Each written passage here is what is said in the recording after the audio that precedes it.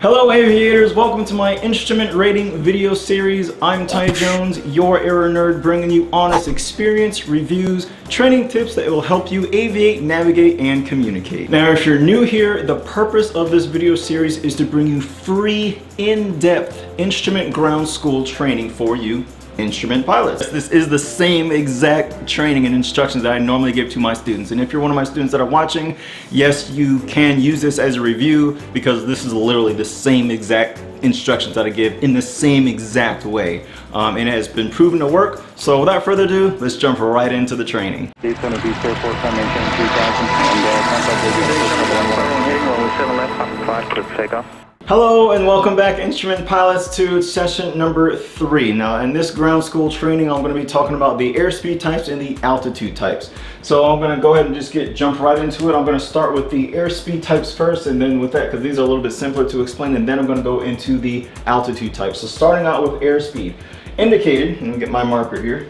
Indicated is literally what it says. It's what your instrument is actually indicating. So if your airspeed indicator is indicating 60 knots, well then guess what your indicated airspeed is? 60 knots. So that's literally what indicated is.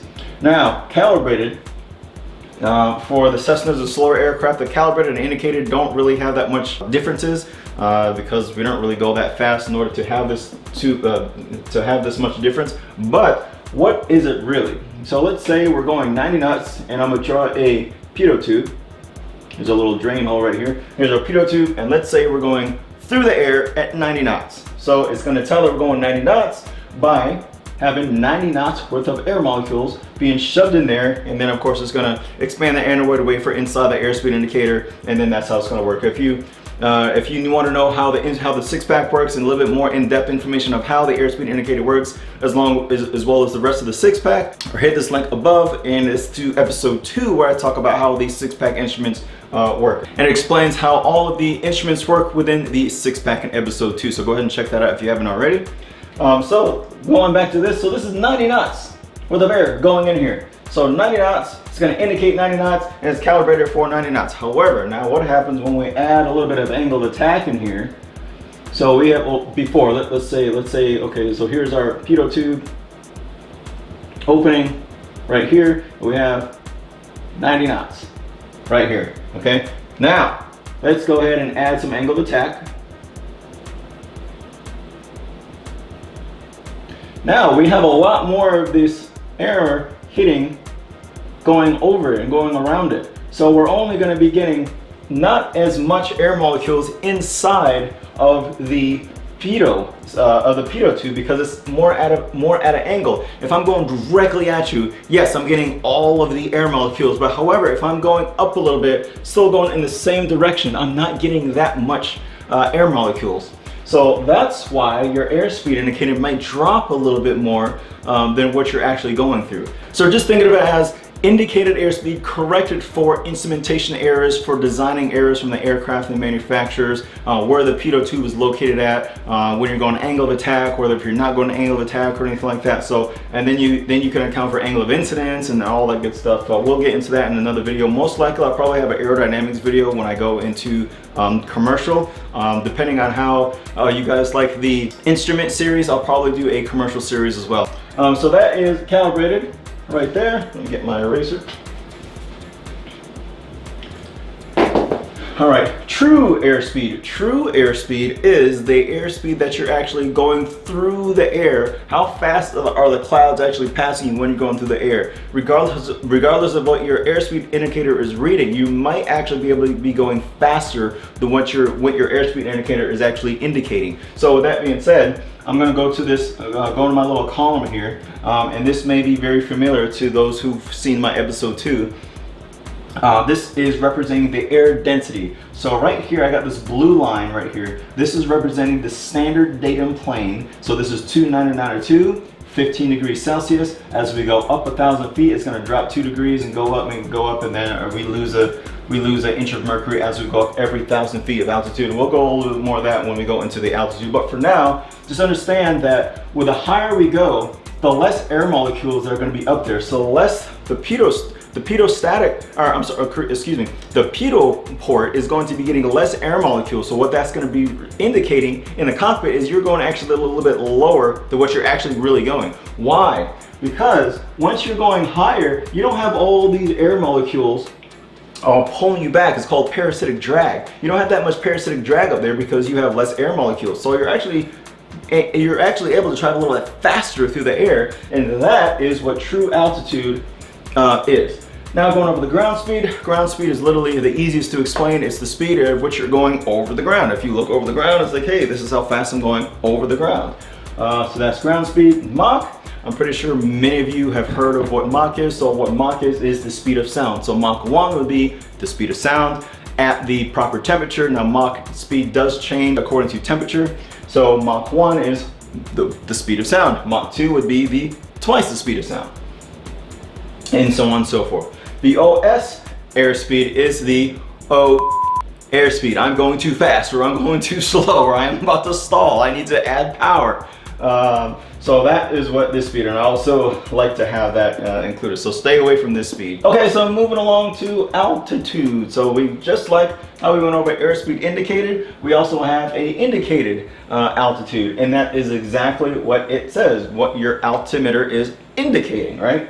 Now we have a pressure altitude. This is a little bit different from our airspeed that we went over earlier. So pressure altitude is now we're really going to be starting to dive into this right here. So pressure altitude is the altitude above the standard datum plane. What is the standard datum plane? This right here. Let's say if it's on a perfectly standard day, on 299 or 2 inches of mercury, and the temperature is 15 degrees Celsius at sea level, that is the standard datum plane right here. Now, let's say if we have a low pressure or a high pressure system move in, we're not going to be right here. We might, if a high pressure system move in, well, then guess what? We might actually be down here a little bit. Or if a low pressure system moved in, if it's really hot and humid, then hey, our pressure system is going to be actually up here. Now that's only a standard day, correction, that's only on a standard temperature, right? So now let's say what happens if the temperature changes. Let's say if it is 299 or 2, however, the temperature is not 15, it's a super hot day, it's like 33 degrees Celsius. Is it really going to perform as if it's right here? We may be at 299 or 2, however, the air molecules are not going to be like this. The air molecules are going to be more going from here to this. It's going to be a lot more spread out. So what the density altitude is pressure altitude corrected for non-standard temperatures. So as I said, let's say it is 30.92, but it's not 17. It's actually maybe 20 or 15 or whatnot.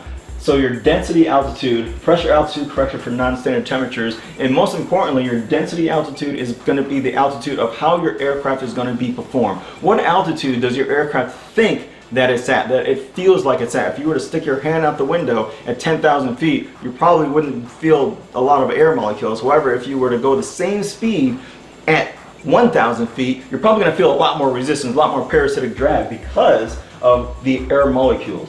So that's literally the same thing of what the aircraft feels, and especially the wings. The more dense the air is, the more better your aircraft is going to perform. The less density in the air, the less performance you're going to get out of your aircraft. Also, to better understand so we went over the hot and the cold. Now let's go over the pressure. So right here we got hot. Hot is going to represent the low pressure, right? So we got low pressure right there, and then on the cold we have high pressure. High pressure, I don't know if you can read that, but anyway, that's what that says, high. All right, so high pressure always wants to go to the low pressure, all the time, every time, all the time. So I use this analogy to try to help explain that, what that really means. I know we're getting into the weather a little bit, but I kind of really want you to understand this before we move forward in the altitudes. So we have high pressure here. So imagine this representing a column filled with water. So you got a lot of water over here, and you have less water over here, and it's being separated by this little door right here. Now, what is going to naturally happen if I remove this door? Let's say I remove this right here. What's going to happen? Obviously, it's going to want to equalize, and all this high pressure, this high weighted water, there's more weight on this side, is going to automatically go right over here to try to equalize. The low pressure is not going to go this way. High pressure is always going to go toward the low pressure. Now, I use this analogy all the time. So let's say you're in a cold room, and this is literally how the air molecules are going to be working. Now, you have your cold temperatures and you got your warmer temperatures. Now, just like we are, if it's in a really cold environment and we're surrounded by a bunch of people, we're gonna be like, hey, you know, survival of the fittest. Hey, let's huddle up. We need to share this body heat. Let's all come closer together and let's share this body heat because we got to survive. You know, one team here. Let's all survive so we can all get together and stay warm from everybody else's body heat, right? And we can only get that by getting really close to each other. So that's the air molecules are literally reacting the same exact way. Now, vice versa, if it's hot outside or if it's really hot, then the air molecules, just like humans, just like us, we're gonna be like, you know what? You stink. It's hot. Get away from me. It's too hot out right now.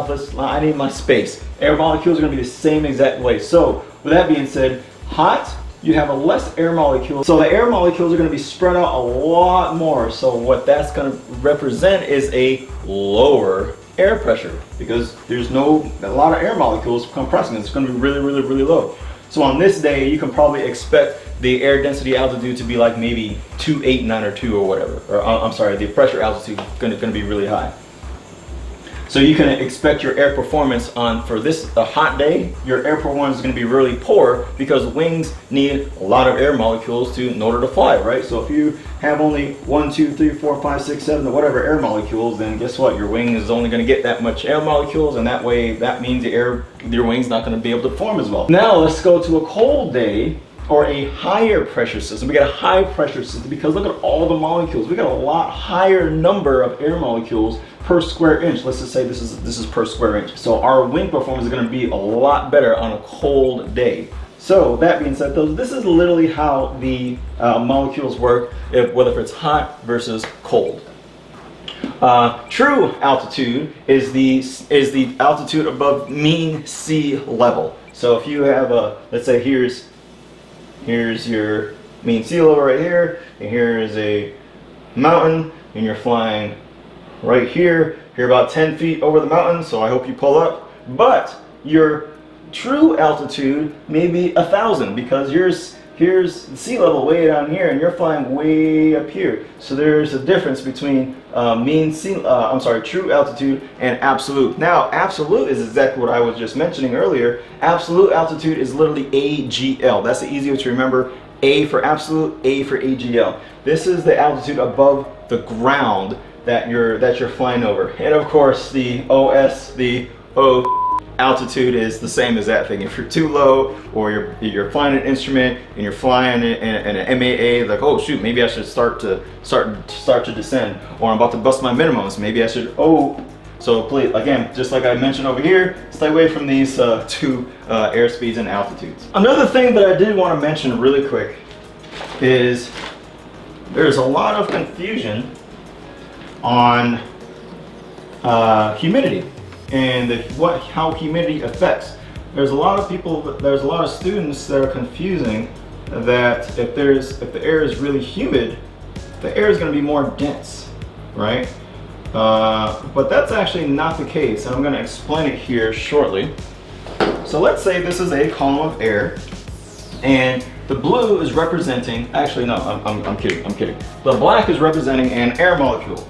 So we have an air molecule here. Again, this is 1 square inch at sea level. So we have 9 air molecules, cool, per square inch. So this is really dense. This is as dense as you can get. This is all the air molecules you can fit in 1 square inch. Now, what happens when the air is humid?